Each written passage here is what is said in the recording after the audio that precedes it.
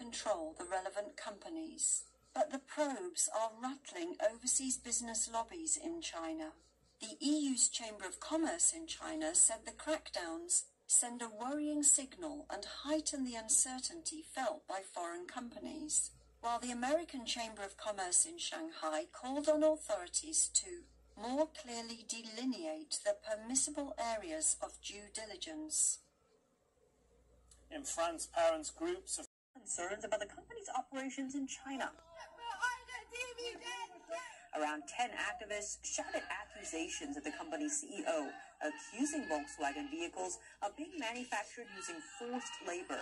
Their banners read, "End Uyghur Forced Labor." The United Nations has raised alarms about China's treatment of Uyghurs in Xinjiang, known locally as East Turkestan, suggesting that it may constitute crimes against humanity. Beijing has consistently denied this. Investors also called on Volkswagen to request an independent audit of its plant in Xinjiang. The plant is jointly owned with Chinese state-owned company SAIC. Ralph Brandstatter, Volkswagen's China chief, defended the company's position, saying, quote, "We do not see any evidence of human rights abuses at the plant." Tensions reached a boiling point when an unidentified activist threw a cake at a shareholder, causing commotion near the stage. Volkswagen's supervisory board chairman had been speaking on the stage at the time. China could be on the brink of losing a major player in Europe. Italy says it's weighing whether to leave China's global infrastructure initiative, known as the Belt and Road. Italy caused a stir back in 2019. That's when it became the only G7 nation to sign on to the Investment Pact. The G7 includes the world's 7 wealthiest nations. But now, the nation seems to be having second thoughts. Italy's prime minister recently told House Speaker Kevin McCarthy that her government is in favor of exiting the deal. As a member of the Belt and Road, Italy has been called a middle power bridge used by Beijing and Moscow.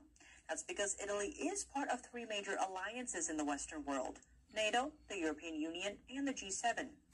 In 2021, the European Central Bank's former governor froze the Belt and Road Agreement when he took power in Rome. And now, with the country's new government, geopolitics has entered the spotlight.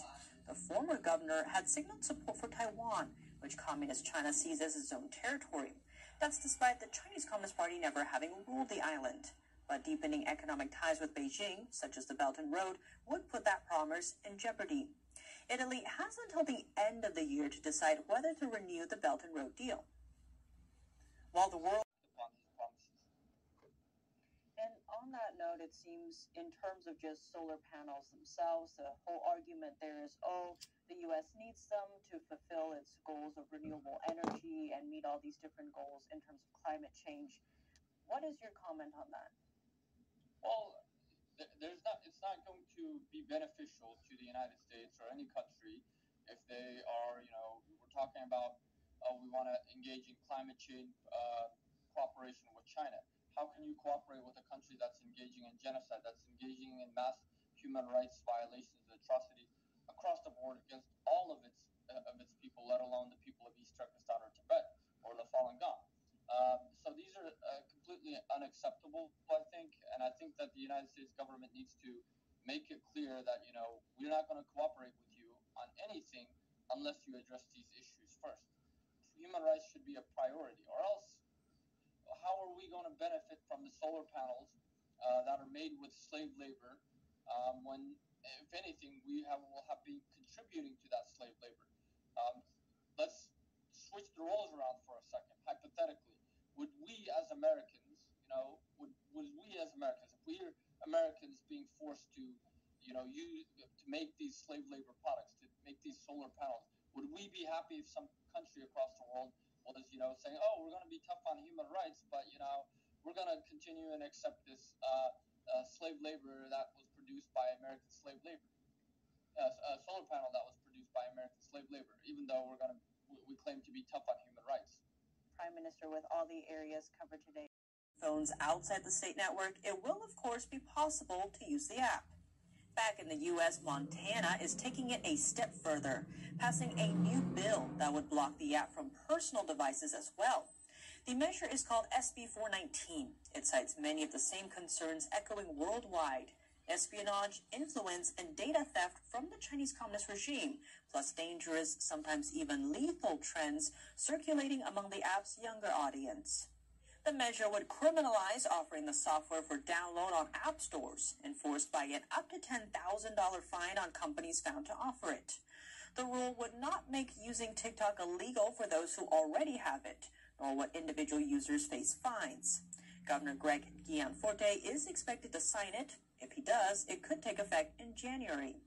TikTok by the Justice Department, one that Republicans have criticized for moving too slowly. So one might assume that House Republicans who have been investigating the business dealings of the Biden family would want an indictment to come in short order. But today on Sunday Morning Futures, House Oversight Committee Chair James Comer said that the DOJ should wait until after Wednesday, when Congressman Comer says a press conference will take place to show new evidence that the committee has gathered. My message to the Department of Justice is very loud and clear. Do not indict Hunter Biden before Wednesday, when you have the opportunity to see the evidence that the House Oversight Committee will produce with respect to the web of LLCs, with respect to the number of adversarial countries that this family influence peddled in. This is not just about the president's son. Last week, the president came to his son's defense when asked how a potential indictment would impact his presidency. First of all, my son's done nothing wrong. I trust him. I have faith in him. And it impacts my presidency by making me feel proud of him. Democrats argue that an indictment of the president's son may not weigh heavily on the president's re-election campaign, given that former president and once again candidate Donald Trump has himself been indicted. This is what Hunter Biden has come down to now. He is a distraction, a shield against all the trouble that Trump is experiencing. And Axios is reporting that top aides to the president are clashing with Hunter Biden's team. That's over a plan to create a legal defense fund. In Washington, Alexandria Hoff, Fox News. Security advisor and the head of the CIA all have very questionable ties to China.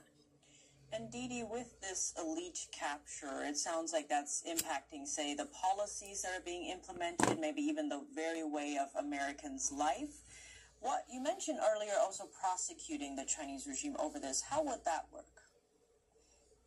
Well, it's very concerning that even this week the Biden administration has made clear that they see China as the strategic competitor to the United States. Competitor, competition, these are not the words. The CCP is the greatest existential threat America has ever faced, even greater than that of the Soviet Union during the high point of the Cold War.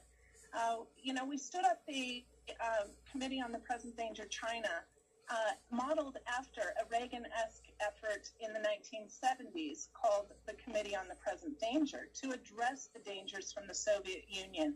Reagan was a member of that committee, and he received a mandate from the American people to, go win the war against Russia or Soviet Union. We are now in that same threat section where the Chinese Communist Party represents our greatest enemy. They are at war with us, and the United States is behind the curve in recognizing how far advanced this war truly is. It hasn't gone kinetic yet, but China's very eager to do that and is building up towards it. It does sound like that, indeed. And Didi, you mentioned too, with, say, these crimes against humanity, with holding the Chinese Communist Party accountable, how do we differentiate between the Chinese Communist Party and the Chinese people? So the Chinese Communist Party, as we put forth in this book, is a transnational criminal organization, and they should be designated by Congress as such. At that point in time, charges can be brought against the Chinese Communist Party, and the world can begin to hold them to account for their crimes. So that's if we recognize the crimes that they have committed, not only against their own people, but against the people of the United States, with their bioweapons, COVID-19, the leak from the lab, hiding all of that information from investigators, stalling and delaying our ability to combat the pandemic. and its influence operations in the international organizations such as the UN, adopting the China model. We need to investigate those who have been collaborating with the Chinese, both in the financial markets, financial sector, BlackRock and venture capital and State Street and Dalio and all of those players in finances that are taking American money from their pension plans and investing them into fraudulent Chinese companies. And right now, even this week, we're hearing about cells of Chinese men of military age who are traveling together in groups. They seem to be carrying the same packs, and they are coming up over the border. We don't know where they're coming from. They do seem to have good communications. They're traveling in groups, almost like companies coming over. So that fifth column that's coming into the United States, it's incredibly concerning to me as an ordinary citizen of the United States. And Dee Dee, you mentioned awareness. So for concerned citizens listening to this who want to know more, maybe get their own copy of the indictment, where should they go? So if they want to get a copy of the indictment prosecuting the Communist Party and friends for their crimes against America, China, and the world, they can go to theindictmentbook.com, theindictmentbook.com, and you can find